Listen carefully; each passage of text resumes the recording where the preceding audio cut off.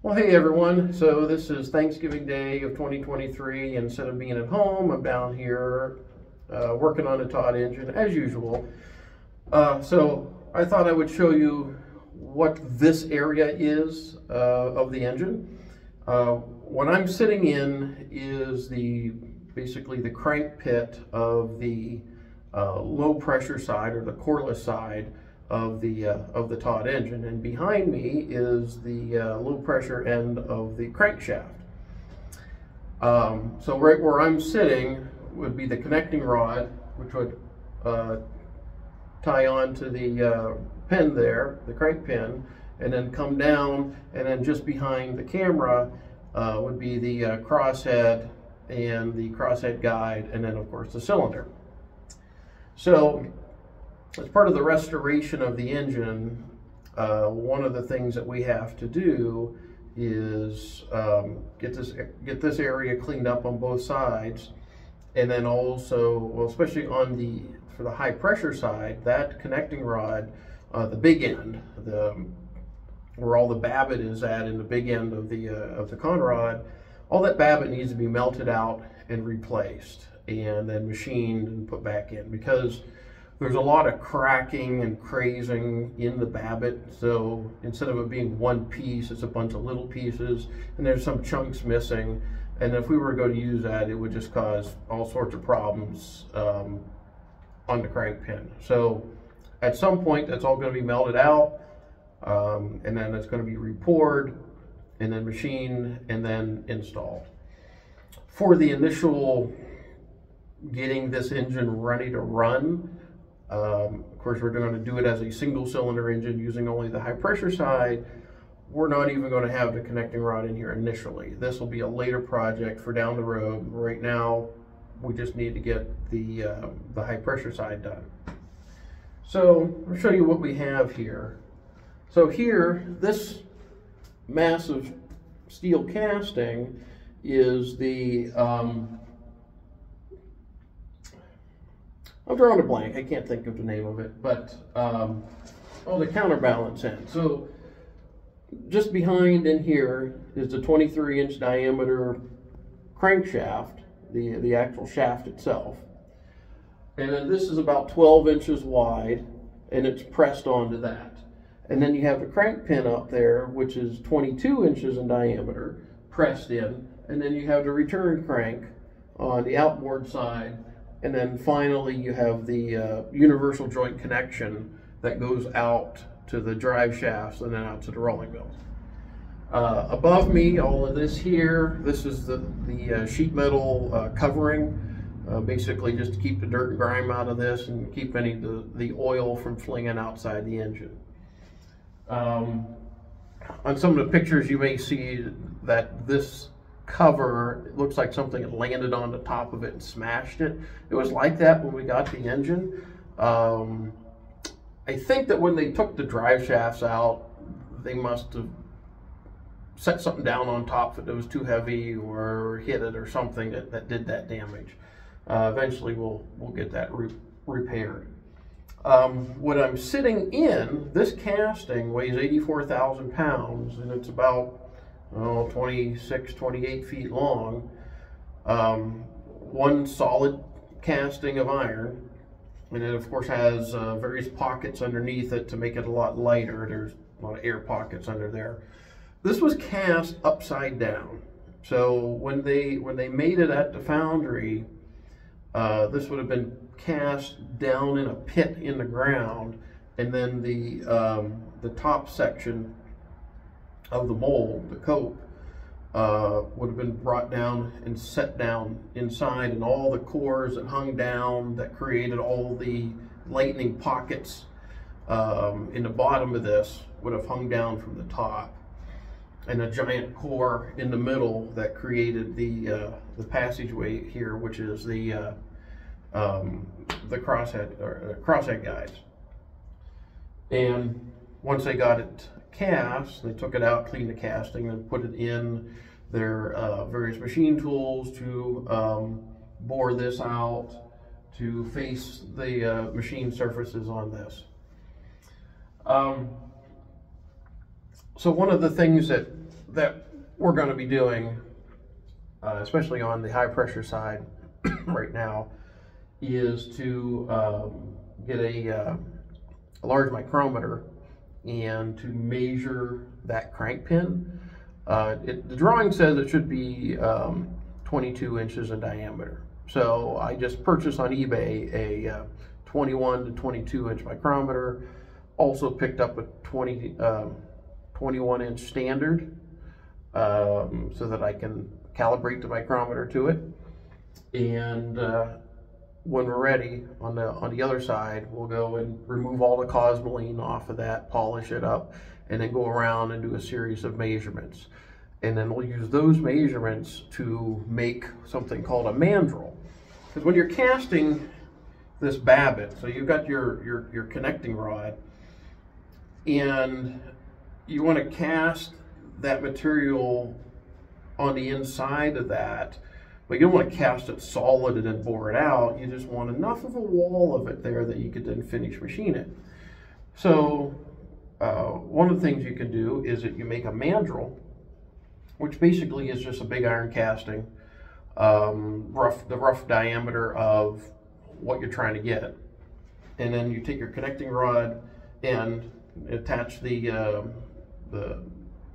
rear bearing cap on and bolt it down. And you set it down and then have that mandrel sitting in the middle.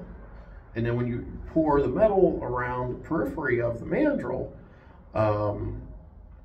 then you unbolt everything after everything's cooled down. You take the mandrel out, and now when you bolt it back together, it's the rough size, and then you can put it in the boring mill and bore it out to the finished diameter. And then how we get the finished diameter is with the micrometer and figuring out what that diameter is there. So it's not as if this stuff is going to happen tomorrow or anything like that. We still have a long way to go. It's just that, oh, I got a good deal on a large micrometer on eBay, so might as well buy the stuff while it's available.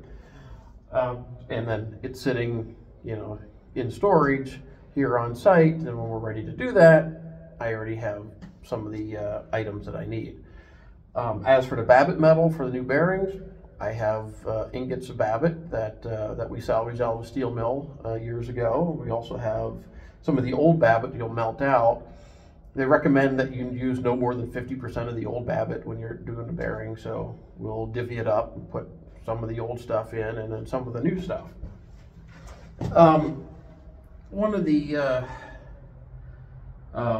other things that's going to happen inside of here, that is actually going to happen fairly soon, is, as we were talking about, the lining up of the engine, of getting the crankshaft perpendicular to this bed plate.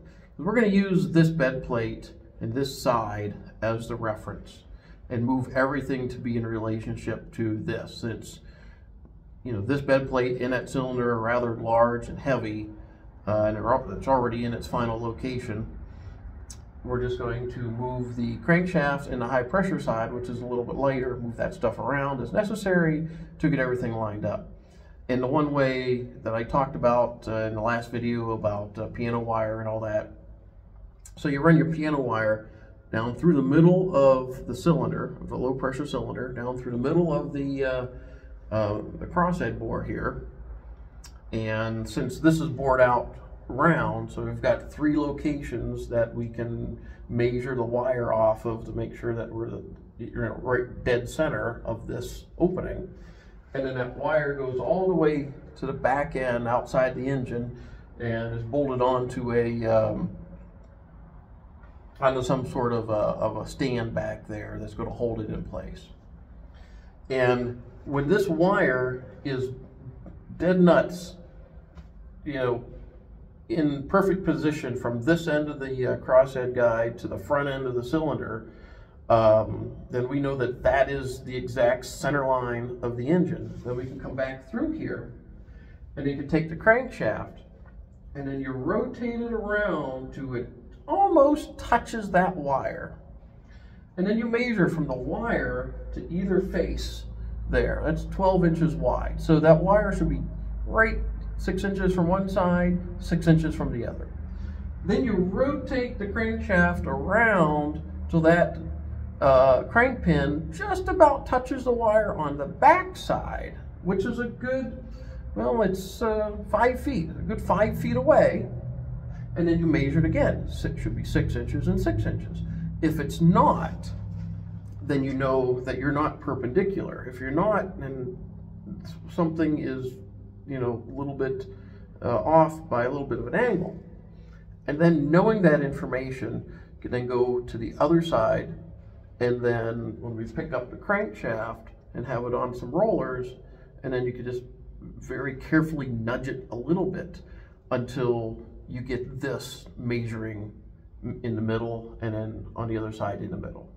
So kind of a tedious process, because you think about it, well, it's off a little bit. Okay, that means you gotta jack up this 230,000 pound crankshaft and flywheel and get it up on rollers, and then just barely move it a little bit, and then set it back down in the bearings, and then rotate it again. Oh, did we get it? Maybe not, maybe so. Oh, went a little bit too far, jack it up, get it back into position. Just keep doing that until you get it where I'm satisfied that it's in alignment. I'm going to do the same thing on the other side too, with the high pressure side. I know that's off a little bit. And we'll get that side perfectly aligned too. And then once we have it perpendicular here, perpendicular over there, the crankshaft is level, this bed plate's level, that bed plate is also level.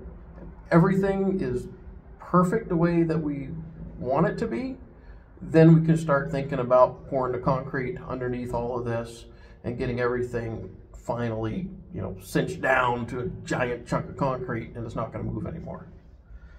This is not the normal way of doing this, because normally with an engine you don't have the crankshaft and the flywheel installed when you're trying to put the bed plates in. We did it completely backwards. We set the engine in place, and now we're building a foundation underneath of it. Normally you build a foundation, get everything set up, bring the pieces in, you line it up and ground them in place. We're doing it backwards because these things are heavy. And when we first got the engine, you know, young poor kid just only had enough money to bring the parts over here, and I only had enough money to basically to pour a concrete slab to try to set the engine up on. And you know, we had, oh, okay, I could have enough money to maybe do the foundation or move the engine parts, but I couldn't do both. And I wanted to get the stuff on the property before the steel mill, you know, kicked us out over there or anything. So we made this decision to just pour a concrete slab, set everything up on pedestals, and then figure it out later. And this is the later. So so now I got to go through all this process of figuring this all out, but you know, it's not impossible. It just takes a little bit of work to do. So basically that's about all we've got going on what's going on in here. It's going to be a lot of cleaning, getting everything ready to go. I'm still working on getting the building cleared out of all the other unnecessary stuff, so we can start working on all this stuff hot and heavy. But it's just kind of neat. Here, I'll show you some size. So, give you an idea of the size of this thing. Here I am, you know, standing here. I can just about fit in between of this, and this is a good 12 inches wide right here. I think this is also about 12 inches wide. The bearing cap and the main bearings are all right over in there. So yeah, there's quite a bit of space in here. But this is you know, this is what you'd have when you'd have these big mill engines. I mean, these engines were rather common back, when was it? Well, in around 1980 or so, when all the mills started shutting down in Youngstown. There were still 12 rolling mill engines in operation in the Youngstown district plants, including this one. This one ran until the end of '79. But 12 engines, and a couple of them were a lot larger than this one. This would have been a medium-sized rolling mill engine compared to some of the other ones that are out there. So you know, very, very big steam engines, some of the biggest ones ever built, except for maybe some in, you know, big steamships and the like. But steel industry, steam power certainly is, you know, some of the biggest applications of reciprocating steam technology. And we have one of the 2 steel industry rolling mill engines that's still in existence right here. This is one of the 2. So we're going to get her to run again. All right, everyone. I think maybe I'll go home a little bit and go have some Thanksgiving dinner, but I'll be back out here again tomorrow and again on Saturday working on this, because there's nothing I'd rather do in life than work on stuff like this. This is my vacation. All right, everyone, take care and happy Thanksgiving.